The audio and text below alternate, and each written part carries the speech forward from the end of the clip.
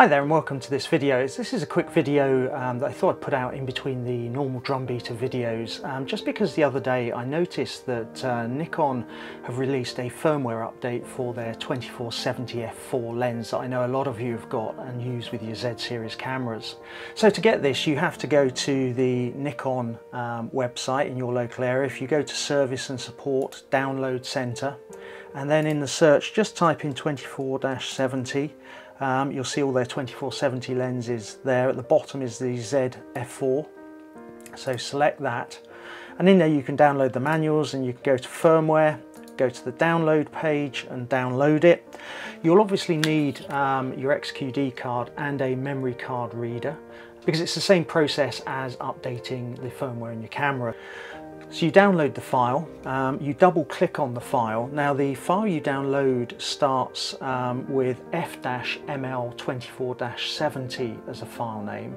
When you double click on it, it creates a folder where it extracts the firmware file, but it's called a different name. I think from memory it's Z24-70, so you'll have to find that, and in there you'll find a .bin file, which is the firmware file.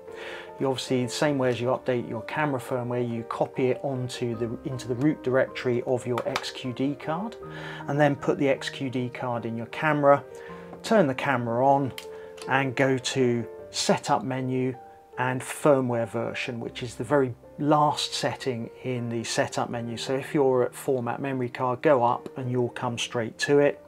Select that and you should see that you get the option to upgrade the LF firmware, the lens firmware, to version 1.01. Obviously select that and the camera will update the lens, so long as obviously you've got the 24-70 f4 attached to the camera. As always, when you're updating the firmware, make sure you've got a fresh battery in there. It doesn't take too long, it's a fairly quick process, so it doesn't really matter, but it's always better to get into good habits when you're doing these kind of things. So Nikon say that this firmware affects the aperture control, which has been made more reliable by setting the aperture to a medium diameter around f8 when the camera is turned off, rather than close to the minimum diameter.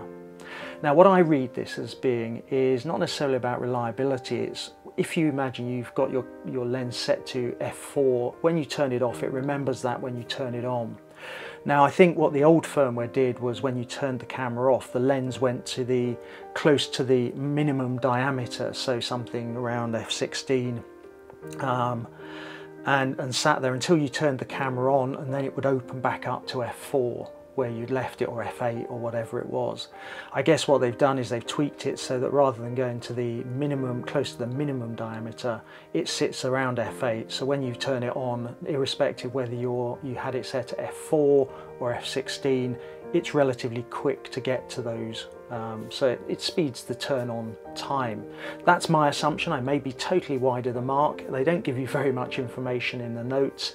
So if you've got a different view of what it does or some other information, drop it in the comments below. It'd be great for us to understand a bit more what the benefits of this are. But it's a very simple process, worth doing. Always worth keeping your firmware up to date on your camera. So I hope you found this useful. As I say, it was just a quick video to let you know that this firmware was out there if you hadn't seen it, to give you a nudge to update it. I hope you enjoyed this video. If you did, hit subscribe, hit the notification bell, and you'll be notified of future videos, and I look forward to seeing you in a future video. Keep safe.